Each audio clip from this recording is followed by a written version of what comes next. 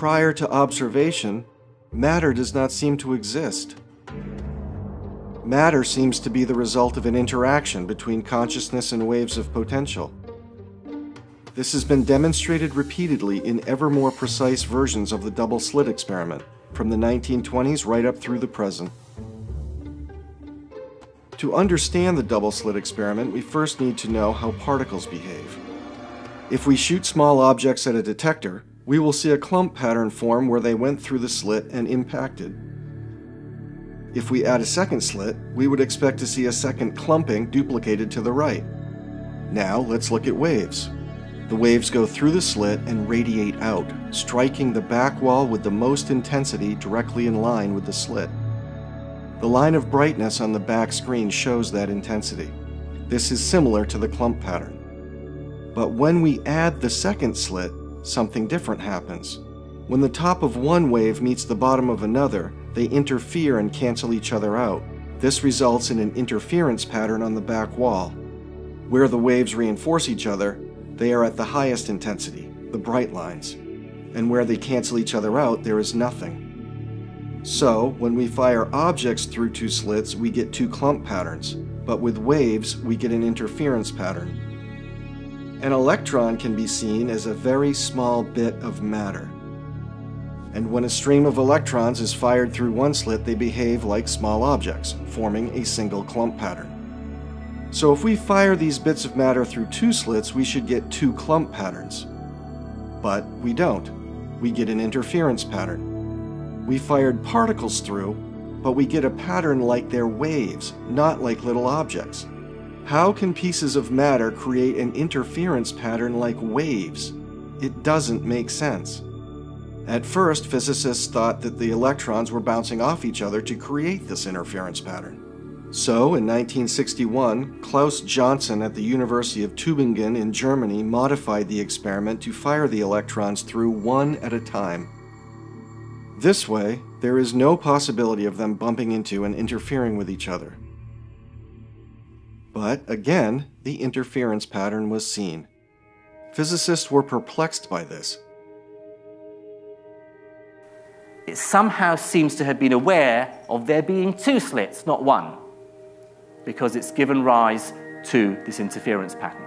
How does one atom do that? Does it split in half? Does it become like a cloud that goes through both? The path taken by the photon is not an element of reality.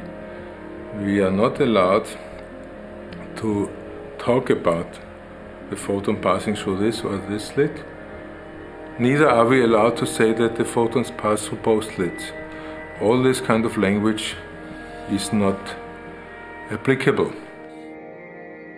So they further modified the experiment to get to the bottom of the mystery. They put a measuring device at one slit to see which one the particle actually went through. But when the electrons were being this closely observed, they went back to behaving like little objects and produced a clump pattern, not an interference pattern. Somehow, the act of observation meant that they only went through one slit, not both. The electrons seemed to decide how to behave as if they were aware of being watched. How could this possibly be the case? Could the presence of a conscious observer be influencing the experiment? Consciousness is information. It's an information field. Okay? It's data. In 1978, physicist John Wheeler proposed a new way of doing the double slit experiment that might finally reveal what's really happening. He proposed what is called the delayed choice experiment, in which the decision of whether or not to observe the particles isn't made until after they have gone through the slits, but before they've impacted the detector. This animation is highly simplified, but you get the idea.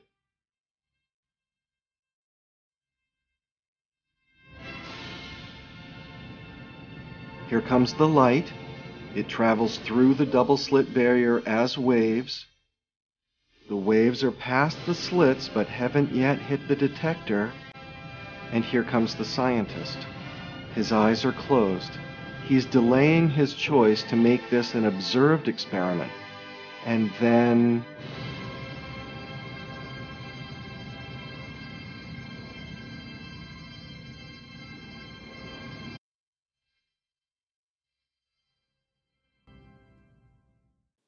The results of the experiment didn't solve the mystery.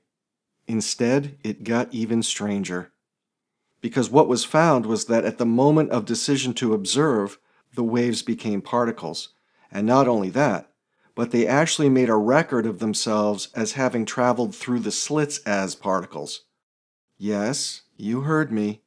Deciding to run the observed experiment causes the waves to become particles, and this causal force extends backwards in time. Our choice of what experiment to do determines the prior state of the electron.